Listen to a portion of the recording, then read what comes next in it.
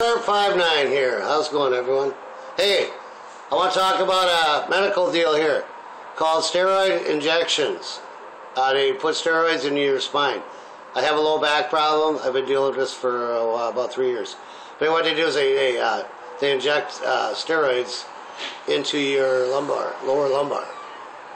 Anyway, I just want to let you guys share that with you. It sucks. You know, it's bullshit.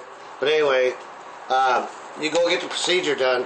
They tell you no eating, no drinking, like 6 hours no eating, and then 2 hours no drinking. Alcohol, coffee, whatever. But anyway, and you know what? And make sure you gotta be clean, because they see your butt, and they, you know, and make sure you got clean underwear. That's number one priority. Clean drawers, because you know all the nurses are there, and you want to impress them anyway. So you got to put on your nicest boxers and go in there.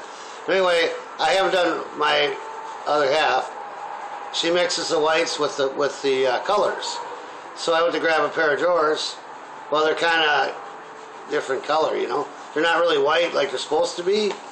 So I explained to the girls at the thing in there, sorry about the drawers there. She mixes the colors.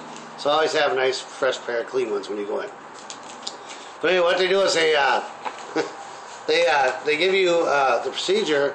They numb you up, kind of. Then they put the needles in the back. They shoot the Novocaine in there, and you'll kick a mule's ass with your feet flat. So you got to kind of hold your feet down. Then they inject the steroid, and in 15 minutes you're out of there. But then you're paralyzed from the waist down after when you leave. So they push you out in a wheelchair. All right. And then the reason they tell you not to eat or drink, and I know why. They won't tell you. But I think they tell you that because you don't feel nothing from the waist down. And if you ate or drank something, you might have a friggin' accident. You might shit or piss yourself.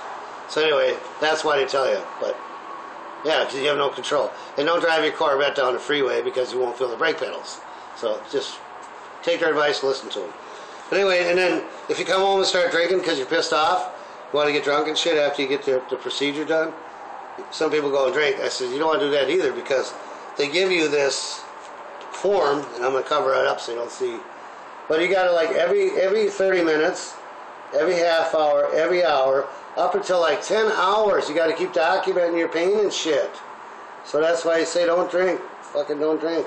Because you're not going to remember, you'll forget to do the shit. Then you won't know if you're feeling the pain from the alcohol or the whatever. No painkillers either. Just ride it out. Okay, anyway, you guys. Peace out from Mr. Blues Harps 59 channel. There's my wristband too, see? Look at that. Yeah. Alright, talk to you guys later.